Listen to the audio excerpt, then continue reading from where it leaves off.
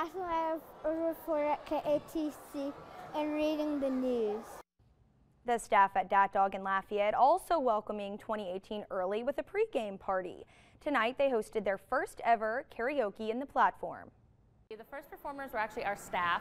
We wanted to try to get the crowd into it a little bit more. Some of the performers were locals that came in, saw we were doing karaoke, came in for a couple of songs, but the energy's been great, the crowd's been a lot of fun, and we're really excited to make this a normal thing that we do.